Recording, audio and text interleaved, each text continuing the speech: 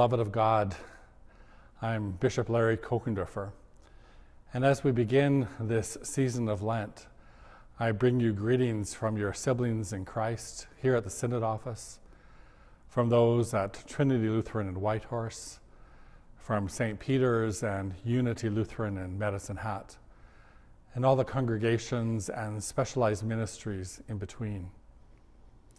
I invite you this Lenten season to a time of baptismal remembrance, remembering that we were washed in the water and in the word of our baptism.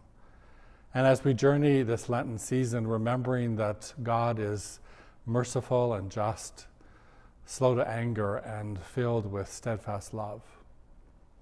So I invite you into this time of baptismal remembrance.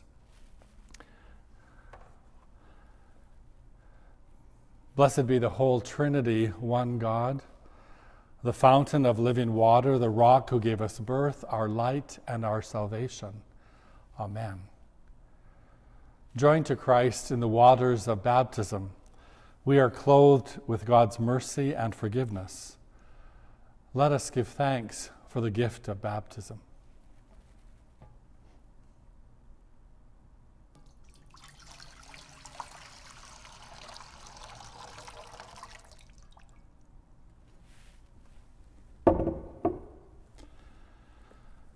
We give you thanks, O God, for in the beginning your Spirit moved over the waters, and by your word you created the world, calling forth life in which you took delight.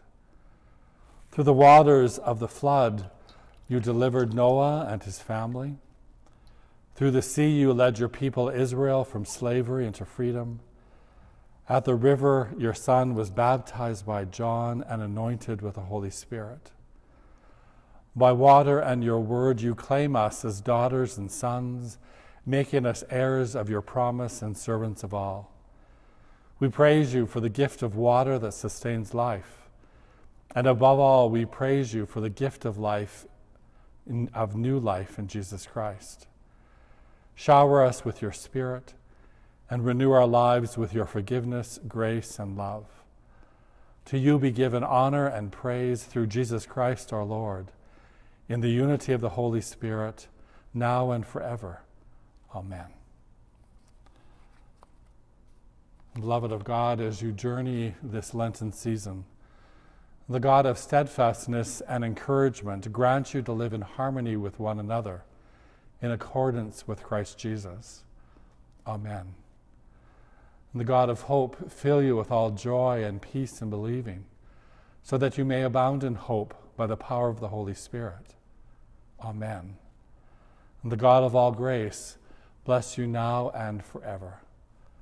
Amen.